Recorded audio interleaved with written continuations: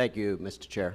I'd like to thank the panelists for being here today. You know, I think it's important we not lose sight of the goal that I think is shared by everyone up here today, both sides of the aisle, and that is we want to ensure that individuals, Americans, have access to quality health care at a price they can afford. And I'm looking forward to working with my colleagues on both sides of the aisle to design such a system, because we know ACA has not done that, has not worked. And granted, there are some who have had access to health care for the first time through ACA. And we're not going to pull the rug out from under them. We want to ensure we have a system that gives them better coverage, better care. But what I've been hearing, and I, of course, like so many others, I'm a first-time freshman member, have come through a 12-month campaign, primary and general, and the Obamacare system has been top of the list in people's minds. And what I've heard from constituents in my district is what we've been talking about today. People have seen extraordinary increases. People who had health insurance before have seen extraordinary increases in the cost of their premiums. 25% average increase in premiums across the country. It's higher than that in my area. I've talked to people who have seen doubling of their premiums.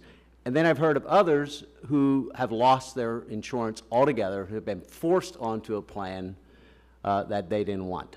So clearly what we have isn't working. I think there are better solutions, and I'm looking forward to working with the college to achieve that.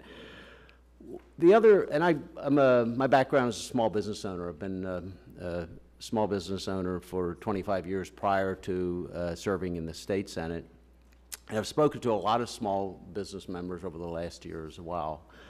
And I'll just share one brief story. A husband and wife team who operated a small machine shop in Elizabethtown in the Lancaster County portion of my district. And they pride themselves, they have 10 to 15 employees, I forget the exact number, but have been in business for quite some time, have always prided themselves in creating a kind of family atmosphere among their employees. They see their employees as family, have always provided quality health care, seen that as an important part of their pay and benefit package, and literally believed that they may not be able to do that any longer, and we're very, very worried, not only about how it would impact their business and their profitability as a business, but how it would impact their employees and their employees' families. And I think this is one of the impacts of the Affordable Care Act that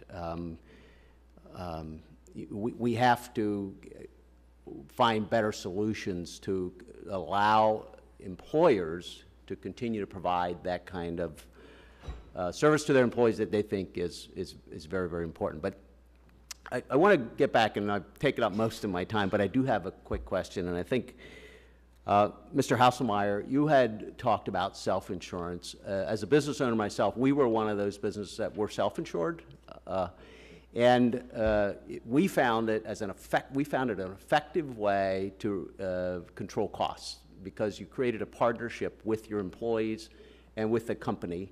You designed a system that worked for employees and then created incentives for controlling costs and so on. And just recently I talked to a business owner who said over the last 5 years they haven't had the kind of increases that many others have seen in health insurance, many other businesses have seen.